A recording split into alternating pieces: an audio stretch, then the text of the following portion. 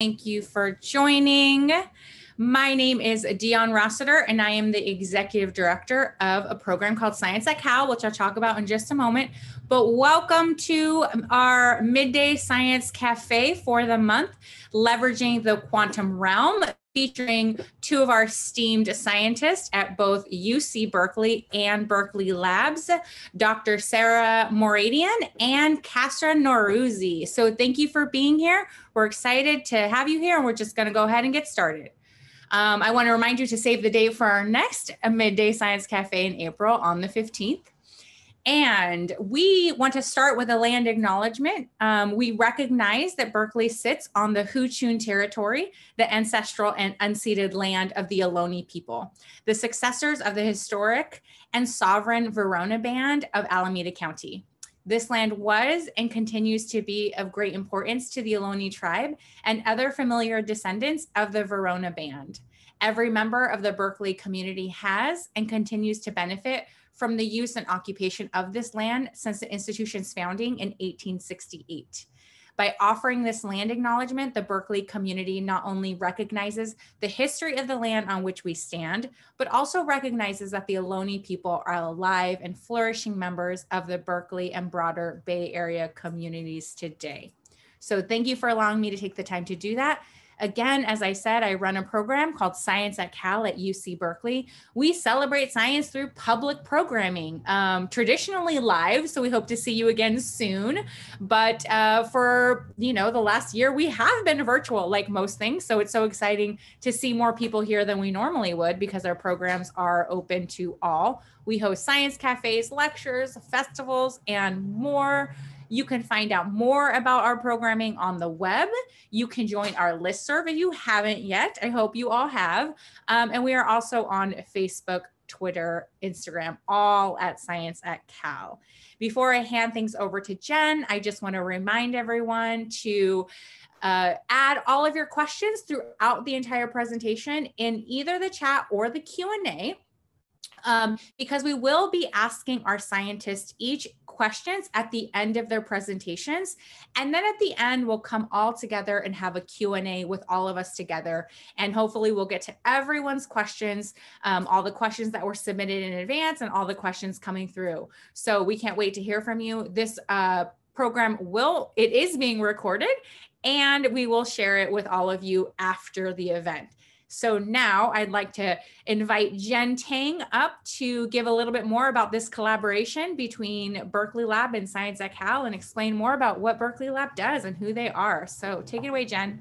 Thanks so much, Dee. Hi, folks. My name is Jen Tang, and I'm the Director for Federal and Community Relations at Lawrence Berkeley National Laboratory.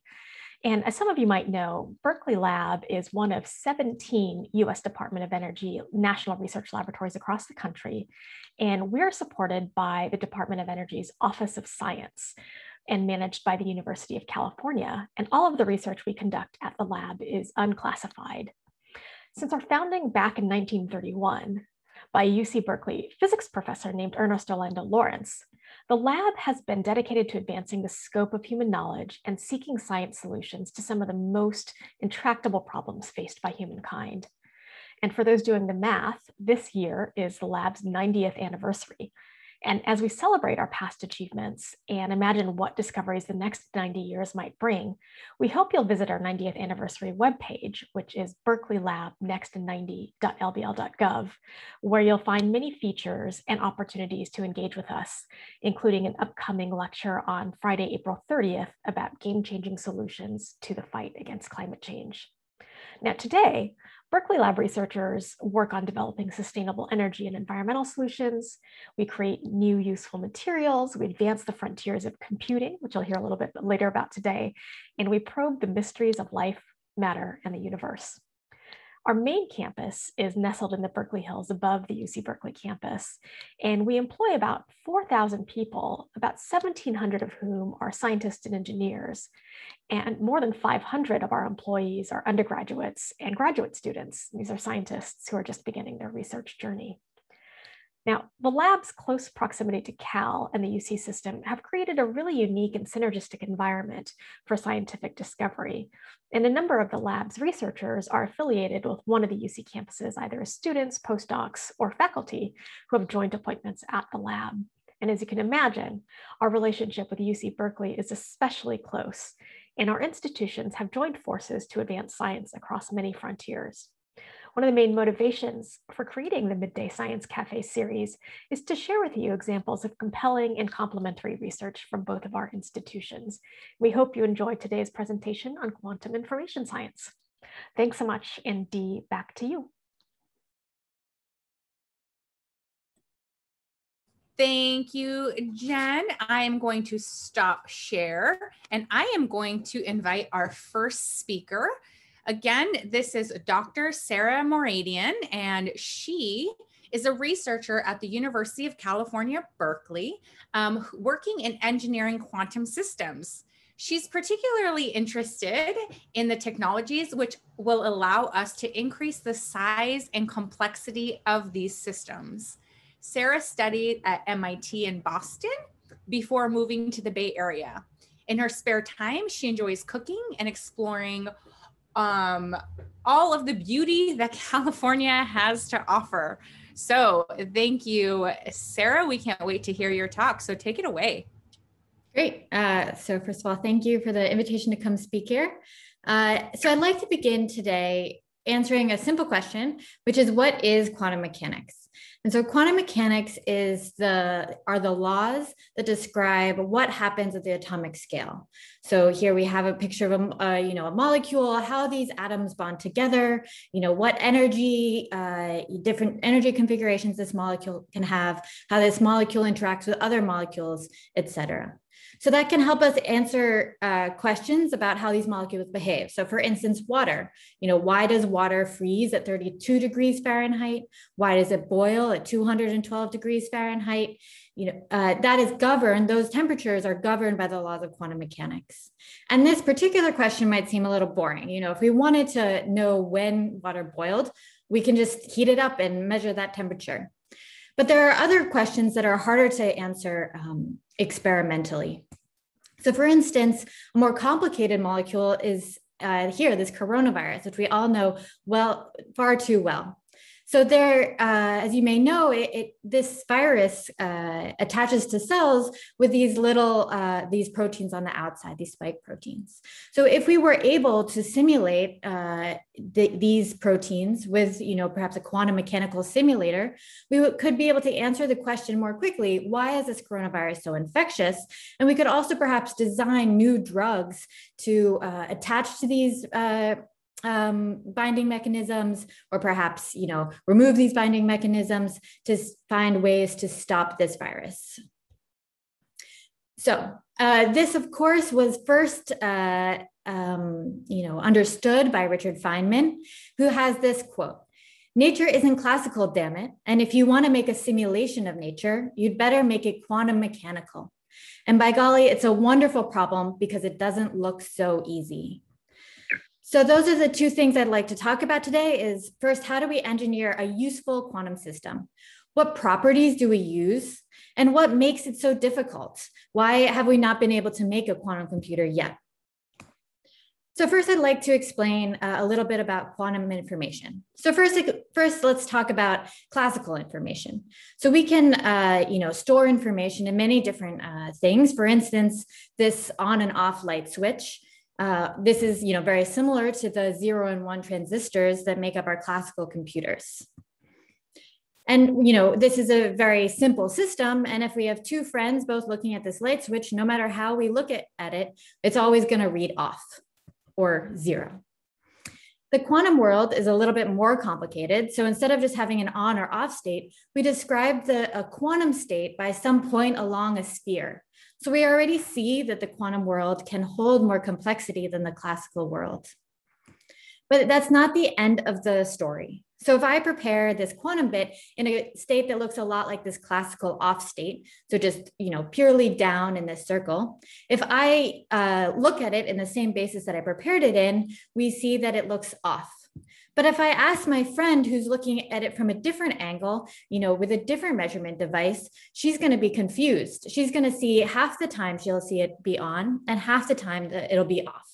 And this is an important and, strange, if we're looking at it from the view of classical mechanics results. It shows that quantum results of a measurement depend on how you do the measurement. So that is one thing that we use, this complexity and this strange measurement idea to create complex quantum systems. The second thing is quantum entanglement. So, now we want to encode a lot of information. If we have classical information, we can encode this information in a classical book. And in a classical book, we get this information from reading individual pages. As you turn the pages of your book, you get more and more information that the storyteller is trying to tell you. If we had a quantum book, it would look quite different. And if we opened it to any page, it would just look like gibberish. They turn the page and it looks just like gibberish again. We gain no information by looking at an individual page. Or, in more precise terms, we don't get any information we get very little information by looking at the state of an individual qubit. Instead, the information is stored in the correlations or the entanglement between pages. And I'd just like to mention here that I borrowed this analogy from John Preskill. And of course, he does an incredible job explaining this. And if you're interested in what makes quantum mechanics so exciting, you can look up this YouTube video. So that is why quantum is so strange or so different from the classical world. And so I'd like to now set out a timeline of where we have come from and where we're going in building up quantum technologies. So the theory behind quantum mechanics was kind of developed in the 1920s. And then by the 1960s, we knew enough about quantum mechanics to leverage that understanding to use materials that we find around around us in the world, to their full potential. So for instance, quantum mechanics underpins what makes lasers so powerful, as well as MRI machines. And then in the 1990s, two things happened kind of simultaneously. So, this was after Richard Feynman understood that quantum mechanics could be used for simulation or, would be necessary for quantum simulation. Theorists started coming up with the first quantum computing algorithms that looked a little bit like classical computing algorithms, in which you have some input, you do some operations on that input, and you get an output that encodes the answer that you were looking for. And at nearly the same time, somewhat coincidentally, experimentalists started to gain experimental control over small quantum systems. So in this picture here, we have Dave Wineland and some of his colleagues standing in front of one of the first trapped ion experiments. And this experiment was what won them the Nobel Prize for control of a single quantum system. And since then, for the last 30 years at this point, we've been trying to increase the size and the complexity of the quantum systems that we can control. So one might ask, it's been 30 years, we've known about this for quite a long time. Why haven't we been able to do it yet? And that's because, with all the upsides, quantum mechanics also has some downsides. So the next three things that I'm going to talk about, I'd like you to keep in mind every time you listen to talks or read things about quantum mechanics in the future. The first is coherence time. So a classical bit, if you switch a light switch on, it's going to stay on basically forever. That's not true for a quantum bit. Because the quantum mechanic a quantum bit is a fundamentally quantum thing, any interaction with the big classical noisy environment around it is going to change its state slightly. And so if we look at the state over time, we're going to see that it decays slowly into to having no information at all, being right around 0.5 where it doesn't encode any information. And this is what we call the coherence time. And so I just like to make this point that quantum states lose their information due to interactions, unwanted interactions, and uncontrollable interactions with the classical world. The second thing that you have to keep in mind is the operation fidelity. Again, in classical mechanics and in classical computing, we can turn on and off light switches. We can change the state from a 0 to 1 of a classical bit over and over again, and we can do it with perfect fidelity. Quantum operations, on the other hand, aren't always as precise. So, this graph here is a little bit exaggerated, but it shows that every time we try to switch the state, go from off to on, for instance, we undershoot by just a little bit. So we have a little bit of error, and those errors compound over time. The third thing you have to make, you have to keep in mind is the operation time. So here I've shown this coherence time, and the point is that you need to be able to do many, many, many operations within the coherence time. So of course we want our quantum computer to be fast, just like you want your classical computer to be fast. So we want a very fast clock speed, but it's even more important for quantum systems because of this decoherence. So you can see that you can do many more operations if you can do them fast. So there are many platforms that people are looking into to build these quantum systems. So for instance, superconducting systems, our next speaker is going to talk about that. And there are many, both companies and academic groups working towards that. You can actually also use light. You can use individual photons or photonic states to carry quantum information and do quantum computations. And again, there are both companies, PsiQuantum here in the South Bay and Xanadu in Canada, as well as academic groups working on that. And then the last kind of section is atomic-like systems. So, you can use single atoms. You can use single atomic-like structures trapped in solid state. So for instance, during my PhD, I worked on defects in diamond and actually, using the quantum properties of those defects to work towards quantum information processing. And then finally, you can use ions. So, and this is what I work on in my research now. So all of these have different pluses and minuses. Superconducting qubits are incredibly fast. They're also fairly easy to make. They utilize long-standing semiconductor fabrication. Light is very useful because it's very coherent, but it's kind of hard to get light to interact with itself. Single atoms can be very high fidelity. These solid state qubits are really easy to work with. If I give you a chunk of diamond, you can probably see some quantum effects fairly easily, but they end up being not very coherent. And of course, I like ions best because I work on ions, and I would say that they're both coherent and they allow you to get really high fidelity operations. So I'd like to, really briefly talk about, what calcium ions are, what ions are, and how we use them for quantum information processing. So in our lab at UC Berkeley, we use calcium ions. So we start with a calcium atom. We remove one electron. So we have this ionized, positively charged ionized calcium.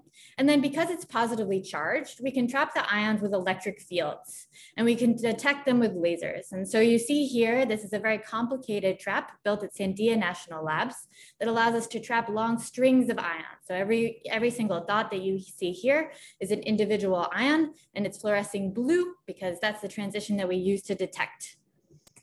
And then for our quantum information, we encode the quantum information in different states of the electronic structure. And maybe you remember from your chemistry classes that there are these different orbitals. So we use the coherence between these different orbitals to encode our quantum information. And we make changes. We go from 0 to 1 into this quantum bit using, again, a laser. So we change and control this ion state with a laser. And then, so if I told you to always ask 3 questions about any quantum system. First, the coherence time is incredibly long. You can get, it's fairly easy to get, milliseconds of coherence time, and people have shown up to hours of coherence time. Operation fidelity is quite high. We can get error rates less than 1 in 1,000. And the operation time is between 1 and 10 microseconds. And so with that, I'd like to conclude, and I hope that you've gotten 3 things out of this talk. 1, that engineered quantum systems can help us simulate natural systems. Researchers in this field are currently working to increase coherence time, decrease errors, and decrease operation time. And third, of course, that ions are great. And with that, I will conclude. Lovely. Thank you, Sarah. That was wonderful. So I do have a question about something you said in your presentation. You said that it's hard for light to interact with itself. Explain that a little bit. Yeah, so light is, you can kind of think, you know, when you throw two balls at each other, or if you throw a ball at your brother, for instance, it'll like hit him and reflect back at you and, you know, hurt him, hopefully not very much. But if you take light, if you take a flashlight and point it at your brother, that's not going to hurt him. And that's because light doesn't interact very well with things surrounding it, which is good because it means that it's very coherent. It doesn't lose its state very easily, but it's bad because it means it's hard to change its state. Or maybe actually in quantum computing, the more apt description is you take two flashlights or two lasers and point them across each other. They're just going to go straight through each other as if nothing happened. But that won't happen if you throw two balls at each other. Got it. So I hope that that was clear for our audience member. Let me know if you have more questions about that. So how about this question? What are the biggest technological challenges as it relates to the trapped ions work that you do? Yeah. So I said a few times about lasers. So we detect ions with lasers, we control ions with lasers, and actually we need even more lasers. You know, I kind of put 2 here, but in the end we need almost 4 per ion. And you know, one, we need those really good lasers, high power, very stable lasers. That's difficult. And also we have to route that light to each of our ions individually. So, you know, laser sources and laser routing, I think, are the 2 biggest challenges. Excellent. Well, I'm going to go ahead and hand things over to Jen and Kasra, and we can get to the rest of the questions when we come all together. We still have an opportunity to speak with Sara a little later. So stay tuned for that, and I will hand things over to Jen. Again, Sara, amazing. Thank you so much. Yep. Thanks, Sara. And now it's my pleasure to invite our next speaker to the screen, Dr. Kasra Nowrouzi, who's the quantum hardware lead at the Advanced Quantum Testbed at Berkeley Lab. Kasra is a part of a multidisciplinary team engaged in research and development to build and use full stack experimental platforms for superconducting quantum computing experiments. And prior to joining the Advanced Quantum Testbed, Kasra researched phase retrieval X-ray microscopy at the lab's Advanced Light Source, where he built a world-leading X-ray microscope that's used to study the properties of materials in action at the nanoscale. For example, observing the flow of lithium ions in a battery. In his spare time, Kasra likes to practice karate, be careful he's got a black belt, and go hiking in the beautiful and gorgeous East Bay Hills. All right, Kasra, over to you. Thank you, Jen. Thank you for that nice introduction. And thank you, Sara, for introducing the audience to the fundamentals of what goes into building a functioning quantum computer and the principles behind its power. So I would like to take this in the direction of a different way of implementing quantum computing. As Sara mentioned, there are different platforms that are being developed right now. 5 such platforms are listed here again. You have dopants in silicon and diamond. You have trapped ions, which Sara researches and talked about. We have photonic circuits, topological wires, and then finally superconducting circuits. So they all have their own points of strength and weakness. There's good reason to pursue each direction. But as of now, here I have a list of these 5 and some figures of merit. As of now, the 2 platforms that are in the lead in terms of maturity and figures of merit are superconducting platforms and trapped ions. So what Sara talked about, qubit lifetimes, which determines how long you have to finish your computation before your quantum system decoheres, essentially dies. Then you have the gate fidelity, which is the accuracy with which you can do the operations. Gate operation time, this is how fast you can run the operations. And connectivity, which determines how many qubits you can entangle, you can tie together, which is part of the source of the power of your system. And this slide is from Boston Consulting Group. It is a year or 2 old. Right now, we're even better than this. We can do gate operations faster. We have longer lifetimes. And these 2 together determine how many operations you can do before your system dies. When you put it all together, these are determined, these are at the leading edge. And actually, the superconductive platform is the one where quantum supremacy has been demonstrated about a year and a half ago by Google, which is where you have a quantum system, a quantum computer, perform a task, solve a problem much faster than even the fastest classical supercomputer can do it. Now that was the example that was used there was more of a contrived example, not simulating a physical system or something like that, a molecule or something like that, but it still shows that we are really hitting our milestones and we're progressing fast. And the era that we're in now is called the NISQ era, the noisy intermediate scale quantum computing era. And this is where we will be for the next 5 or 10 years as we advance to a state where we can solve the problems with noise and with crosstalk, with all sorts of mechanisms for errors that limit our operations today, and as we extend the lifetime of our systems. So at the Lawrence Berkeley National Lab, we have we have basically built a program that brings together researchers from multiple divisions at Lawrence Berkeley National Lab, but also from UC Berkeley, the MIT Lincoln Lab, which is another national laboratory, and also a company by the name of Bleximo, who are experts at cryogenic engineering. We've brought all these people together from multiple disciplines and backgrounds to build really end-to-end platforms to do quantum computation. So here you see some of the elements that go into that. First, you have this dilution fridge, which is the picture probably that you're familiar with, you've seen in news releases and such. This is basically the platform that cools down the quantum chip to near absolute zero temperature, much colder than outer space even. Then you have the cryo packaging that houses your quantum chip and integrates it into the fridge. Then there are multiple kinds of control instrument stacks that generate pulses that you need to control the quantum device. And then, of course, you have the quantum chip, and a lot of architecture and engineering goes into that. At the end of the day, you need really multidisciplinary people from all backgrounds to work together to make all of this happen. So this is what we've done at the Advanced Quantum Testbed.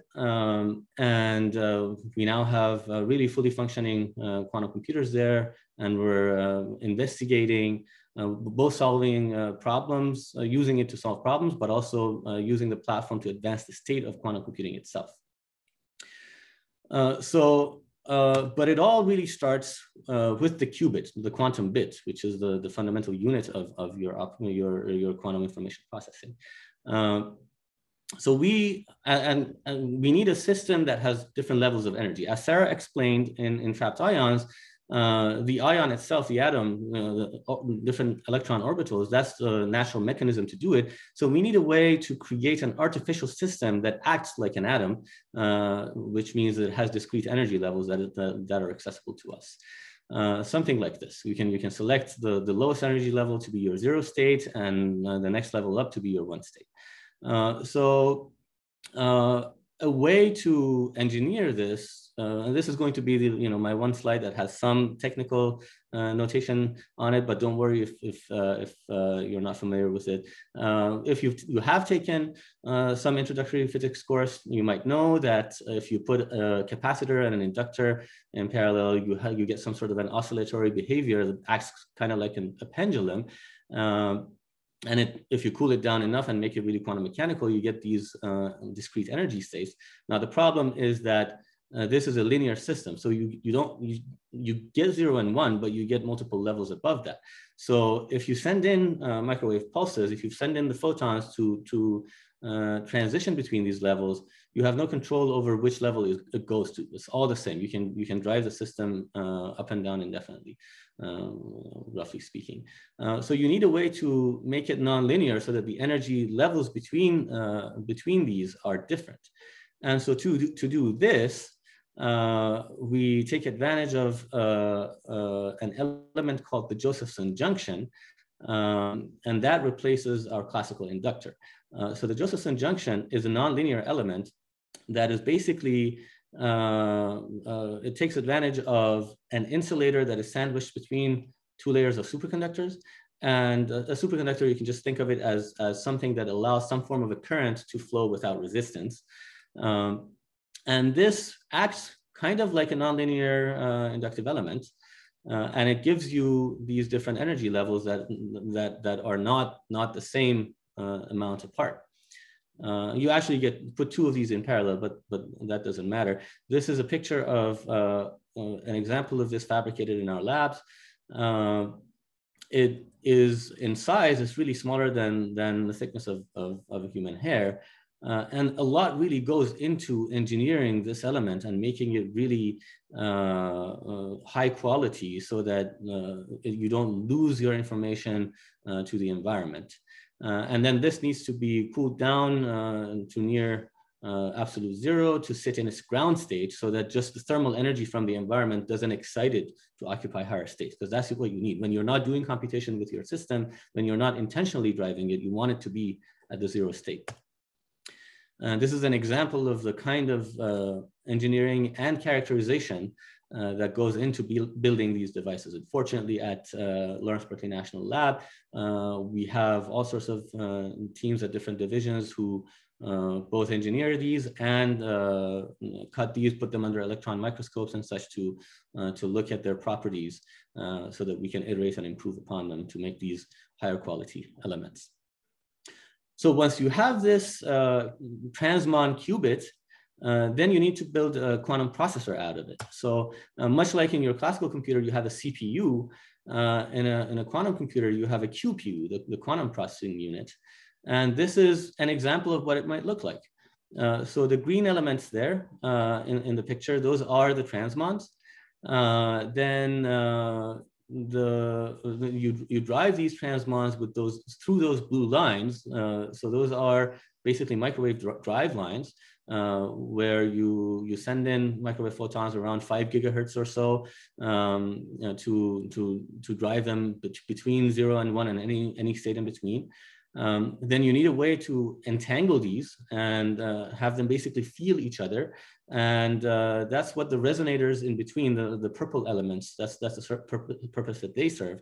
You can kind of think of this together, the transmon as being a pendulum and the resonator there in between as kind of a spring.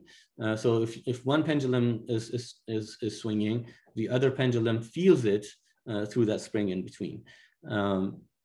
And then at the end of your computation, you want to be able to read out the state of the transmon. And for that, you have those red elements, which are again kind of spring-like elements, resonators, and they couple to the light blue line, which is the readout line. And you can read out multiple of these at the same time. So this is an example. This is not the only way you can do this. There are multiple ways, and we have been working on developing all sorts of fancier quantum processing units. But this will kind of give you a sense of what a quantum computing chip looks like. And as you see, many decades of lithographic developments in Silicon Valley and other places has really gone into building something like this. We're really taking advantage and standing on the shoulder of giants who have developed all of this previously for classical computing and classical electronics. So once you have this chip, you need to cool it down to near absolute zero, and you need to provide a way to protect your qubits from the environment, because if you don't do that, then the coherence time will be shortened. So basically your system dies much more quickly. And this is kind of one of the paradoxical puzzles at the core of quantum computing is you need to be able to control your qubits. So you need to have a path to the outside world, but at the same time, you want to be able to fully protect it from any other unwanted interaction. And doing both at the same time is a very difficult task. And so that is basically the engineering challenge that goes into building the rest of the system. So you take this quantum processing unit, then you wire bond it inside some cryo packaging, which means a box essentially that has connectors to the outside world.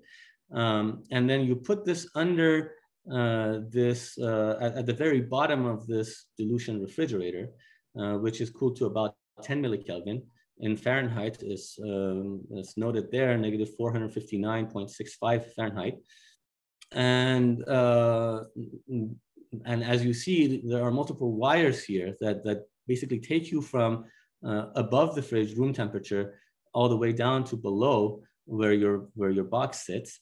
And the task of these, so I have a schematic here. We don't really need to understand what all of those little boxes and figures here mean. The point here is that this is actually kind of a simple version of what goes into solving that puzzle of keeping the qubits protected, yet providing access to the outside world to send in signals and take out signals. And here on the left, I have a picture of what happens below, all of the cryoengineering that goes into building a pathway between the signals coming in and then communicating with your quantum processor here at the very bottom. So to point again to the hierarchy of where we're standing, you need all sorts of digital electronics outside of your fridge. Then you have analog pathways going into the fridge, and it's really at the very bottom is where the quantum stuff happens, and the quantum processing, quantum signals. This, points out the complexity. This is not something that would have been doable a few decades ago, right? Because the last century really has seen the development of electronics in the classical sense, both digital and analog. And that is why we are now able to build the quantum elements at the very bottom. So we are really taking advantage of what has come before us. So finally, you have your quantum computer. You have everything that is needed to do your computation. What can you do with it? So as Sarah mentioned, Richard Feynman, decades ago in the 80s, proposed this scheme of computation mainly to simulate how nature works. This is really computing as nature intended, right? This is well suited to solve problems and help us understand how atoms come together to form molecules to have different properties. So we're not there yet where we can simulate really complicated molecules to build, develop new drugs or build new materials that serve particular purposes. But what we can do now is really start moving in that direction.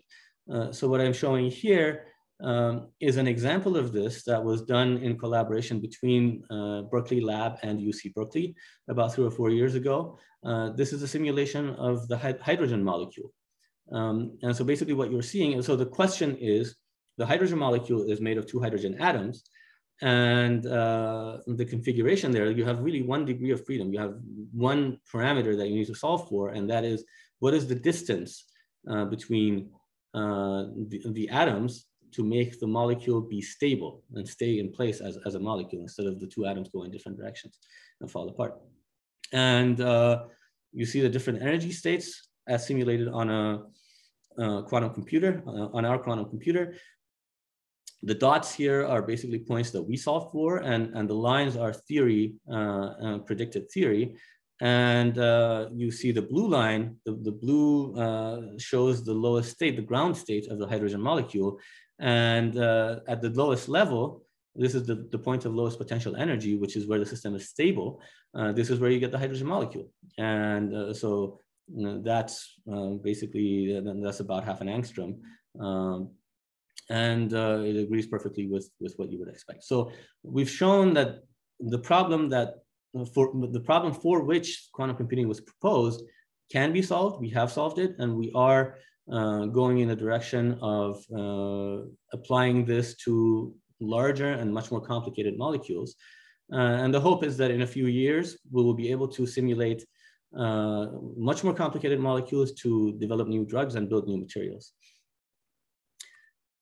But really where we are now, after so many decades, it's a kind of a useful analogy. It's not a perfect analogy. Some things are a bit different now, but if you think of classical computing, the way it was developed, in the 1940s, we had functioning computers that used vacuum tubes, these really large elements. And you had IBM building rooms full of these vacuum tubes and wiring them together to build computers that worked. Then in the 1950s, the transistor was developed at Bell Labs. And many of these were put together and built in a different way. And that's how you got integrated circuits. And then finally microprocessors in the 1970s and going forward. And that's how you have your computers now. This is really what it took to get here. And you can really argue that as far as this analogy goes, we're really in that vacuum tube stage, right? We have finally demonstrated after many decades that we have functioning quantum computers. And where we go from here is an open question. And it takes really all of the might of the best scientists in the world to work together, pursue different paths and try all sorts of different ideas to finally get us to a place where quantum computers can reach their full potential. But the promise is there. It is well understood by everyone, and not just in academia and national labs, but also in a whole host of companies in different industrial sectors. So I have a few of these, again, from the Boston Consulting Group, in the high tech, industrial goods, chemistry and pharma, finance and energy. And this really goes beyond just simulating physical systems now. I have some of the other applications on the left here, pattern detection, Fourier analysis, efficiently searching a large database, and so on. If some of these might ring a bell with more technically minded people, but it is understood now that there is huge potential in this, and everybody's working together. Companies have their own groups pursuing quantum computing. And we're all working together, scientists across the fields, different fields that feed into quantum computing to solve this grand challenge. And there are many different ways to do it, but we're hopeful that with persistence, we'll get there in a few years or decades. So with that, I conclude my talk, and thank you everyone for the attention. Thanks, Kasra, for that really interesting talk. So we've got a couple questions for you before we invite Sara and Dee back to the screen. So let me ask this first. We got a couple of people wanting to know a little bit more about the dilution refrigerator.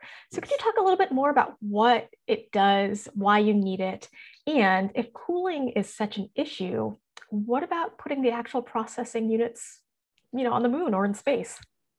Right. Yeah, that's a very good question. So the dilution refrigerator, so it has two tasks really. And the first task is just cooling down to near absolute zero. So tying into that second question, why not in space or on the moon? Forgetting the fact that it costs a lot, and it's almost, getting things up there is not that easy, while providing easy access so that you can modify the system. Even if you could do that, it would still not be cold enough. That's the problem. So outside space, outer space, just due to cosmic microwave background radiation from the Big Bang, from the origins of the universe, outer space sits at above a Kelvin. And for this, we need something in the 10 millikelvin regime, so 100 times colder. This is what the dilution fridge does. And it's engineered to do that through basically the phase dynamics of different isotopes of helium. So that's its first task. And the second task is through all of the wiring and the electrical components that I schematically showed, is to provide a way to give researchers sitting in room temperature access to the qubit so that they can run their operations on the qubit while shielding the qubit from unwanted thermal noise, all of the different sources of noise in the environment, magnetic noise, thermal noise, all sorts of noises that would essentially decohere and destroy the quantum system. So that's the two jobs that it does, and it does it pretty well at this point. Got it. Thanks for that explanation. So we've got a bit of a technical question for you. What might be the lower limit on the time scale of quantum bit flipping? So this is about how fast you can run the operation, if I understand it correctly. Since you're asking about the lower limit, meaning that you want to know how fast we're going, the challenge there. I don't know how technical I should get about this one, but you can really, with the state of the room temperature controlled instruments that you have, it is possible to do it really fast. And this is part of the power of the superconducting systems, as opposed to trapped ions and other systems where you will take much longer. With superconducting systems, you can go as fast as something like 10 nanoseconds, or these is actually even close to 5 nanoseconds. The problem, and you can try to go faster than that. The problem is when you shorten the time of these pulses in the frequency space, you get more of a spread. And what that does is that it tends to then drive unwanted transitions, so that you're not just going from 0 to 1, but from 1 to 2, and it drives other transitions that you don't want. So if you want to really be able to get a pure signal that is kind of sharp in the frequency domain, so that you're really addressing the exact transition that you want, you have to make that trade-off so that your pulse is a little bit longer. So nowadays it's about 5 nanoseconds, but that is actually an active area of research, pulse shaping, so that you can try to drive these systems faster and faster. Got it. Thanks so much, Kasra. Why don't we do this? Let us invite Sara and Dee back to the screen, and we've got several more questions for both you and Sara to answer from our audience. You know what? And I'm going to ask you, Kasra, to leave your screen up right here. Oh, yeah, go back, because there are many questions coming through, and I think that. So I'm going to read these both. I'm going to read these to both of you, and you can chime in. And I think that this slide is really helpful for these questions, because you talked about this, but maybe giving some actual examples. So the questions, there's been several that have sounded similar. So what are some examples of, and this is before you got to this slide, so I want to point that out, but what are some examples of the average man on the streets, why an average man on the streets would care whether or not we have quantum computers? Mm-hmm. What kinds of things, real world examples, will quantum computers be able to do that classical computers cannot? Decrypt encryption keys and reveal the content of encrypted data, etc. Mm-hmm. And so this is all sort of similar. And then the last one, what might be the practical applications of the quantum realm to big problems? I know that's even the title in our our description of what this talk is about, right? Is how we're solving big problems, which I think you outline here. But if you guys want to give some man off the streets examples, things, or woman off the streets, please take some time to do that, because a lot of people were asking similar questions. Mm-hmm. Yeah, absolutely. I don't know. Should I get started, or Sara, do you want to? Yeah, you can start. Yeah. Okay.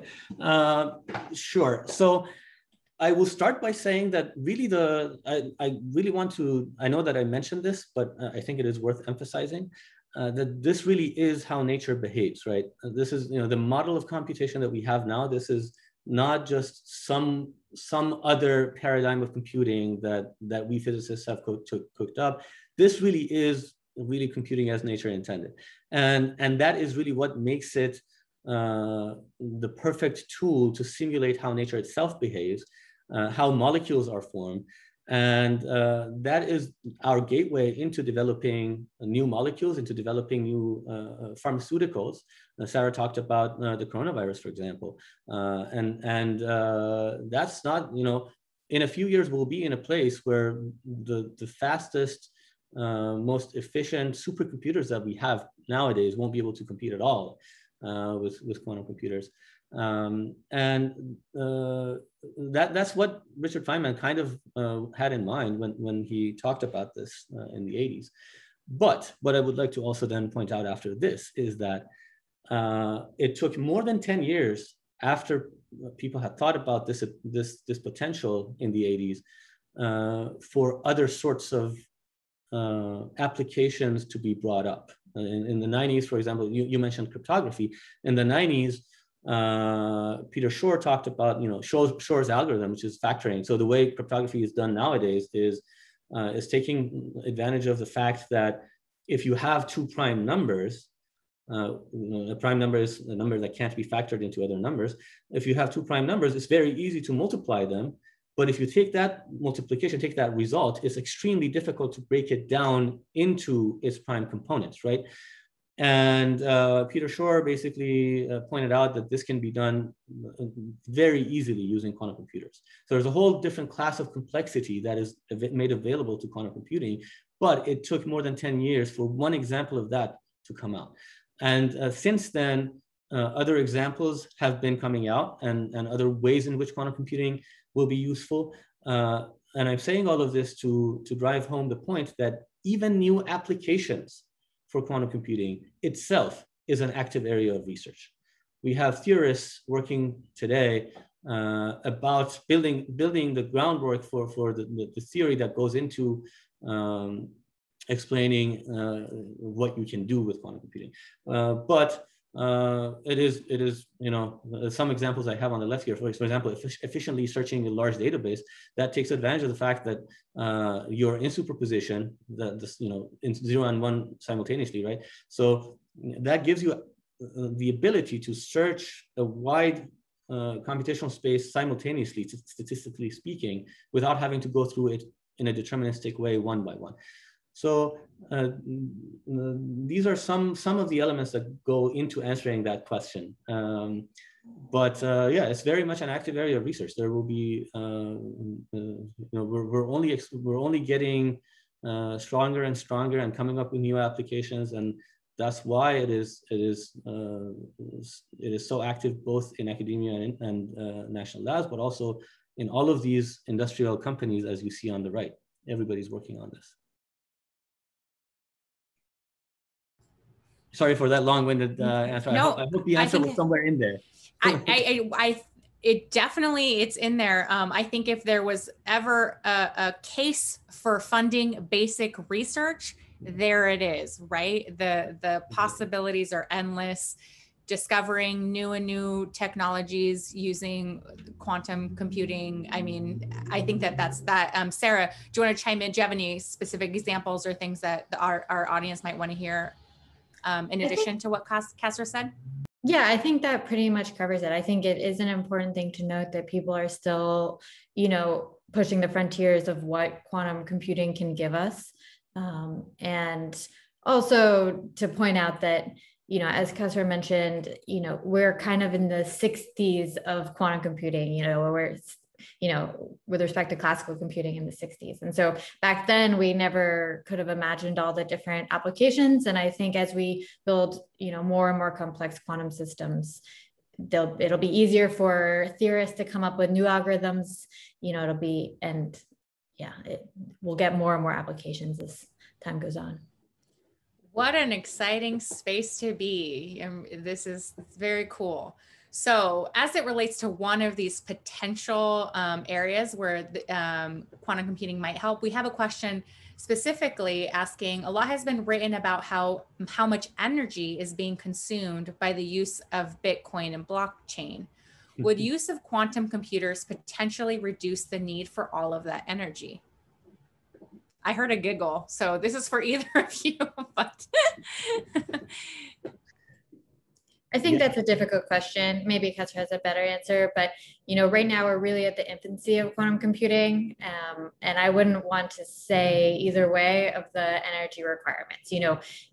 There are certain problems for which, because quantum computing will give exponential speedups, they will use less energy to get to the same answer. But I don't think that there is for blockchain or Bitcoin in particular, I wouldn't want to make any strong statements.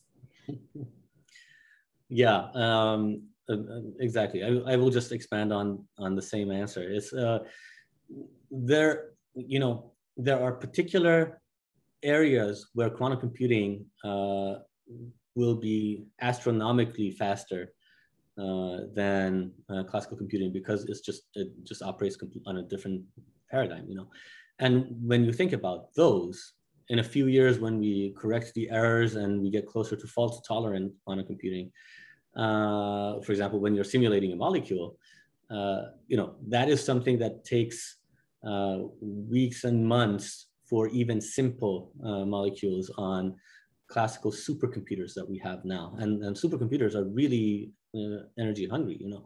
And that kind of a task can be done in minutes on quantum computers in a few years. And so yes, it will, that kind of thing will end up saving us, not only open up a whole new frontiers, but it will at the same time end up saving us enormous amounts of power compared to doing it through classical computing. But you know, Bitcoin, I wouldn't go in that direction. I wouldn't make a strong statement in that. Thanks both for those answers. So we've got a couple people who are tuning in who are interested in going into the field of quantum computing and wanted to know, you know, what kind of background would they need? You know, could they go into the field after graduating with just a bachelor's degree? Do you need to pursue a master's or a doctorate? Sara and Kasra, what were your backgrounds? How did you get involved in this field? I can start. So all my degrees are in electrical engineering and computer science. I kind of took a circuitous path. I started in biology and then moved to computer science and electrical engineering. Then I took a quantum class and I liked that. And that's where my quantum journey started. And I think, so one, we're starting to enter the time where you can, you know, work at these companies with a bachelor's degree. You know, like any other industry, the more schooling you have, the more complex, or, you know, you can work on more complex problems right after school. But that's not to say you can also learn it on the job. And there are so many different, you know, quantum science in general is very interdisciplinary. So, you know, I come from electrical engineering degree. I will say even in my physics lab now, the large majority of my day is solving electrical engineering problems.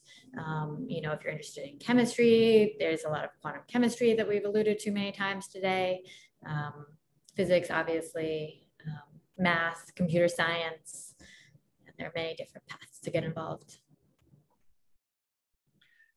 Yeah, from my side, you know, my really primary passion was physics, but I was really interested on both in both ends of it, both the hands-on lab work and the abstract, you know, mathematical side of it. So in my undergrad, I ended up studying all three. I officially, my major was electrical engineering and computer science at Berkeley, but I minored in math and physics and did all of the coursework. But you don't really need to do that, you know, that kind of broad background. In my PhD, I did applied physics, really doing, again, a combination of all of those. That's the label, applied physics is just a label, but yeah, I ended up doing electrical engineering and all the other stuff.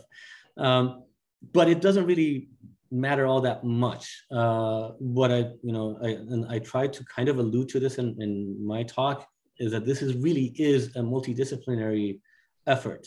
The work that we do at the Advanced Quantum Testbed and the Quantum Systems Accelerator, which is another newer kind of a center at Berkeley Lab, is truly multidisciplinary. We have people with backgrounds in physics, chemistry, material science, mathematics, computer science, and more, everybody working together. So while I would say that at least having some college level physics is probably a must, you don't need to become a physicist. You don't need to do a degree in physics to become involved in this. You should really pursue what you like and what really interests you. And there will be a place for you in this field. And this field really needs the efforts of everybody working together. Again, what Sara said, the field is opening up now. It used to be you needed to have a PhD to be in the field, and nowadays with a bachelor's or master's, you can get involved on working particular components of the problems we face every day in the lab. Got it. Thanks, Sarah and Kasra, for that answer. And Kasra, I think you can probably stop sharing your screen now. Yes. But let me go to this question. Given the advancements in research that's being put into the sort of quantum algorithm side of things, how big is the gap between algorithm advancements and the quantum hardware that's needed? I can take that. It's huge. So for instance, for factoring numbers, as Kasra mentioned earlier, we need a fully, what they call fault-tolerant universal quantum computer. So a quantum computer that acts like a classical computer, and that you don't have to worry about errors, and it can do nearly everything you want it to.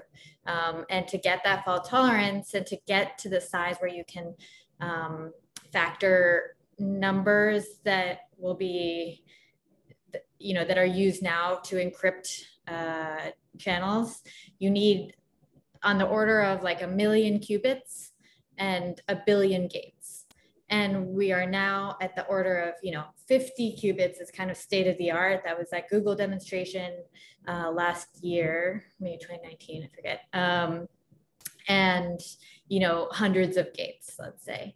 And so we are orders of magnitude off. And I think that's one of the biggest challenges facing computer science, quantum computing today. And then also for simulating molecules, the same kind of orders of magnitude hold. So we're missing orders of magnitude.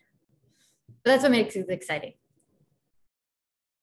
Yeah, I mean, but that's true of, I would like to add that that's really true of most other things, most other fields of science as well. Theory is always ahead of experiment and application, right? And but we're working closely, theorists and experimentalists, everybody's working closely together, and one informs the other always. Thank you both for those answers. So thinking about the things we're going to think about, right, which is what Sarah had, we're going to think about coherency and error and these sorts of the 3 pillars of quantum computing. I'm going to give you 2 questions. One, what main challenges do you face when trying to reduce errors? And I guess, where do these errors even come from in the first place? So where are the errors coming from? And then given coherence time limitations, does that mean that quantum computing is only for processing and not for storage? So that was related to the last question a bit too. Mm-hmm. So Sarah, maybe if you want to start. Yeah, so the answers will be probably slightly different for both of us. So in trapped ion qubits, most of the errors actually come from the control fields themselves.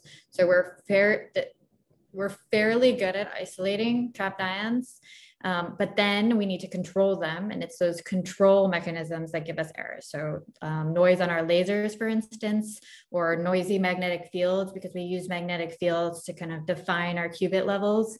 And so if those become noisy, then our qubit becomes noisy. So those are kind of the 2 main fidelity and coherence time limitations. There are also, we see some noise from surfaces. There are obviously other caveats. And once you remove one source of noise, then another source of noise becomes dominant. So it's kind of a never-ending struggle. And then there was a question about quantum memories. And I would say that is, I think in general, that's true. We're never going to kind of get a solid state. When you think of your solid state hard drive, where, you can take one that's been sitting on your table for the last 20 years, and if you could hook it up to your computer, you could read it out again.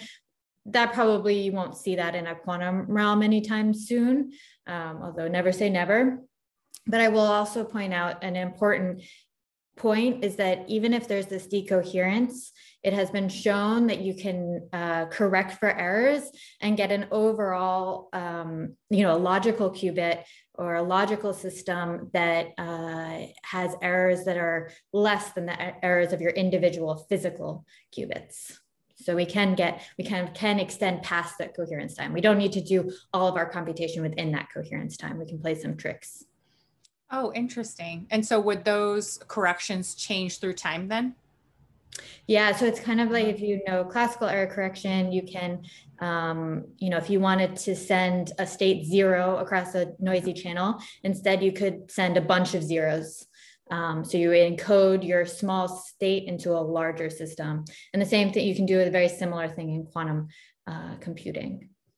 Well, interesting. So Kasra, do you want to answer those two questions from your specific field? Sure. Yeah. It is, I mean, that's really the, part of the bane of our existence is all of those different sources of errors. And there's a whole lot of them, and not all of them are really all that well understood. Actually, this is an active area of research on its own, both characterizing these errors and mitigating them. There's a whole field called quantum characterization, verification, and validation, QCVV. And there are both companies that do this. For example, Quantum Benchmark, that's basically the product that they develop and offer, and we work with them. Partly they work closely with researchers in the field. And I would also like to give a shout out to the Quantum Performance Lab at the Sandia National Labs, who also works on this. It's really an active area of research to find different ways of characterizing the errors that come up and mitigating them both through algorithmic solutions and also hardware engineering. And to give an example of some of these errors, there's something called crosstalk, which means that you want to address one qubit, but then you end up addressing other qubits at the same time unintentionally. Then there are couplings between qubits that are always there, and you don't want them to be there, and that needs to be engineered out. There are sources of thermal noise, and that's what the dilution fridge is partly engineered to address. All different sources of errors. And to draw an analogy again with classical computing, when I did my bachelor's in electrical engineering and computer science a few years ago, I never had to take a course on errors and error correction in classical computing. And if I had done that same program 10 or 20 years earlier, I think even up until the 90s, anybody graduating with a degree that had computer science in it somewhere would have to take a course on error correction, so that they would need to know how to handle errors that arise. And we don't think about that anymore. It took several decades, but we basically think of classical computing as error-free these days. You graduate with a degree in computer science and you never learn how to handle those, right? That's where we are now. And in quantum computing, we're still trying to figure out exactly what the errors are, So yeah. And then quantum memory, yeah, that's kind of like nowadays it's still in the realm of unicorns for us. It is, yeah, as Sarah said, I ditto. It's we're not going to get to that state of quantum memory where you have a solid state drive, where you have something and you store your quantum information there and it stays there for months or years or even minutes or seconds. We're not anywhere close. People are working on different schemes so that if you have longer coherence times, we can do something about that for very short periods of time, but no, we don't really have quantum memory nowadays. But again, as Sarah said, we don't need to do all of our quantum computation in one go. So there's, for example, the example of the hydrogen molecule that I showed, that was done through something called the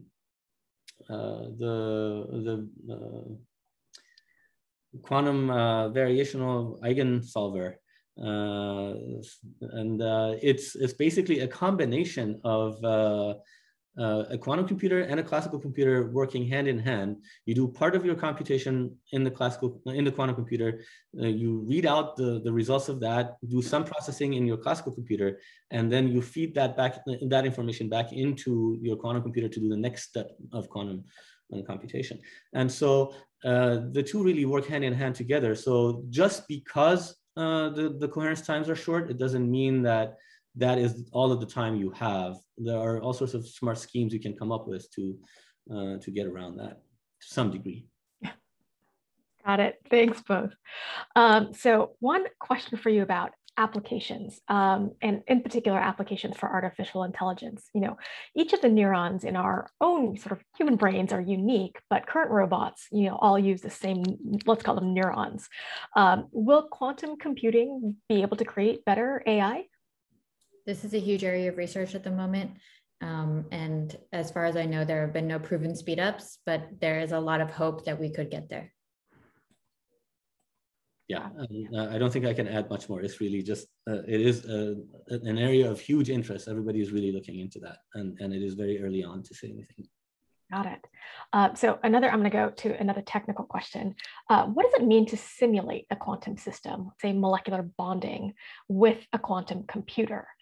Would one run the same ab initio algorithms on the quantum computer, or is it fundamentally different?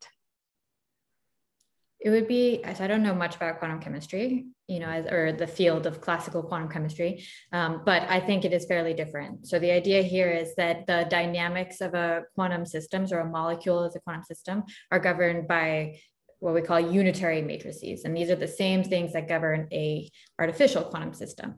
And so we can, again, this is a huge field of theoretical research, but we can, encode the same dynamics and, energy propagation through time on a quantum computer. So you take your system, you think of some tricks to encode it in the simplest way possible on your engineered quantum system, and then run time forward and see what happens. Got it. Thanks, Sarah. So a couple more questions. People are very interested in the dilution refrigerator. One question is, are those off-the-shelf parts, or are you having to create bespoke systems every time you create a quantum system? And sort of a tangential question, I guess, is have you been having any issues with accessing helium availability for that cryogenic work? Yeah, good questions. So the first part, it used to be up until 10, 20 years ago that a lot of people were building their own dilution fridges. And we actually, in our own lab at UC Berkeley, where we started before the advanced quantum testbed, we had one or two of these systems that we built. But it's gotten to the point now where the technology has become kind of mature. And you can really buy the dilution fridge to some degree wired up just commercially, and they work really well. Still, there are parts that you need to build yourself. There are particular amplifiers, for example, that amplify single photons essentially coming out, and you can't really buy those commercially yet. And we fabricate them in our lab. That was something that we developed, so. There are parts of the system, definitely the most cutting edge parts, you have to build your own, and we do that, and that's part of the engineering side of things that go into it. And then for the second part of the question, helium availability. So that's a very specific, interesting question. So I mentioned we take advantage of, there are different isotopes of helium, right? Helium-4, just using a compressor, you can get down to 4 Kelvin. To get down to 10 millikelvin, to get below that 4 Kelvin level, you need to take advantage of the phase dynamics between helium-3 and helium-4. And helium-3 isotope, that is the trickier part to produce. And I won't get into how it is produced and whatnot, but yeah, that is suffering some shortages at the moment. We haven't had any big issues. There's a good supply still for research, but yeah, it would always be good to have more, I guess. Excellent. So we are going to ask 2 more questions because I want to make sure to get to as many as the ones that have rolled in from the audience. So the first one is, what is the main interaction with the environment that actually causes decoherence, entanglement, photons, gravity, those sorts of things? Yeah, so it's different for, I think there are some similarities with the different platforms, but there are some differences as well. I guess I will answer it from my side, and then Sarah can chime in from her side. It's a number of different things. You can think of in order to communicate with the quantum processor, you have to wire it up. You have to connect like a coaxial RF cable to it. And that provides a pathway for thermal energy to get in, right? You have a wire running from your room temperature all the way down to 0 Kelvin. And that pathway provides thermal conduction. And thermal noise, the phonons, just thermal noise is essentially atoms just jiggling, right? And if that vibrates all the way to your quantum processor and couples to it, that is a source of decoherence, right? So you have to do some cryogenic engineering to try to isolate that out as much as possible. But then there are other sources. There's magnetic noise. So we have magnetic shielding, for example. The Josephson junctions and the loops of them that I mentioned briefly that build up the transmon. Those are very sensitive. They actually can be used as aside from computation, they can be used as magnetic sensors. There's something called a SQUID, the superconducting quantum interference device. And the fact that they can be used as really highly sensitive magnetic sensors means that if you use them for computation, the magnetic noise is interfering with the computation itself. So you have to shield against that. And then you have photons as well. You have black body radiation inside, even if it is at 4 Kelvin or a Kelvin or whatnot. You still have unwanted photons that are shining on your sample. So you have to shield against all of these, and these are some mechanisms. Thanks. Sarah, how about you? Environmental issues you have to deal with. Yeah, I want to say first that Kasra brought up like a really important point, right? If you look at the field of quantum information processing, often you'll see these papers published that are like, we could maybe do quantum information processing. And then, okay, well, maybe not. Let's do quantum sensing instead, because you sense the things that make it impossible for you to do quantum information processing. There's always like a good side of the coin and a bad side of the coin. So trapped ions, for instance, are incredibly good at sensing magnetic fields. Also means that that's a big source of decoherence. Also, as I mentioned before, laser noise. So, we don't use coax cables to connect physically with our qubits, but, these control fields that we're bringing in our laser field. So any noise on those causes decoherence. And then finally, there's electric field noise. So we do need to trap these ions with DC fields, electric fields, and these need to come from electrodes, and the physical makeup of those electrodes could have noisy surfaces, atoms moving around when you shoot lasers on them, and that creates electric field noise, which creates motional heating in our ions and can mess up our quantum state. Those are kind of the main things. Great, thank you. Okay, last question. Are there technologies to connect different quantum processing units in a quantum way? Is this an import for scaling up as networks are for classical computers? I hope that made sense. Yeah, that's a very natural question. Yeah, so that's the whole idea of quantum networking and the quantum internet. That is definitely on the radar for a lot of people. There have been a lot of very interesting papers coming out. So the short answer is yes, there will be. So it is an active area of research. It doesn't really exist in a good way now, I would say. And there, it really depends on the quantum platform that you have. Some platforms are more amenable to existing technologies for quantum networking, and some platforms are not. So there are steps you need to take in order to basically you generate a photon at the output of your quantum processor. You need to entangle that somehow to something that gets transported across a network without interacting with the environment, right? So the good thing is, for example, if you're transporting a photon does not experience time, right? So that's the good thing about it, but it can still interfere, with the environment in some other ways. So this will, a lot of people believe that this will be one of the mechanisms for scaling up, for tying together multiple quantum computers. to augment the power overall. And who knows? Yeah, maybe one day we will have a quantum internet where you can connect quantum computers from different institutions and places from around the world. But it's a very interesting challenge, and a lot of people are working on it. Oh, just add to that for superconducting qubits, it's particularly hard to network, but for atomic-like systems, it comes quite naturally to network them together with optical fields, because we can read out their states into, a quantum optical field.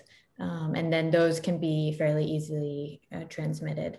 So there have been, small quantum networks demonstrated, in Delft and Boston, and other places in China. So yeah, it is possible, and it's a huge area of research. I'm just going to say that before we wrap up, Jen, that people have been asking for resources, and maybe some of you talked about different books. So maybe after this, we can collect those from you. And when we send our thank you emails to the people who have been on this, who joined us today, we can add some of those resources. Does that sound good? Yeah, absolutely. Okay. Wonderful. I can't believe how quickly the time went by this afternoon. So fast. We're at the end of our event. And before we close, I want to thank Kasra and Sara one more time for the presentations. I want to thank the audience for tuning in and asking really fantastic questions. If you want to stay up to date on research coming out of our institutions, you can visit scienceatcal.berkeley.edu or lbl.gov. Don't forget to tune in to next month's presentation. We're going to be talking about the energy-water nexus. And I'll just say thanks again. I hope everyone has a great afternoon. Incredibly fabulous. Thank you, guys. Thanks, everyone. Bye.